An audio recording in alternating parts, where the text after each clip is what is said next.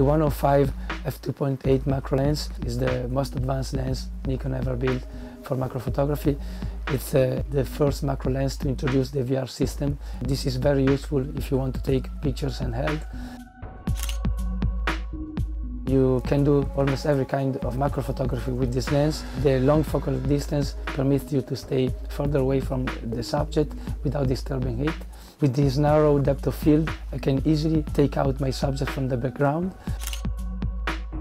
This is a heavy-duty lens because it has a weather sealing treatment.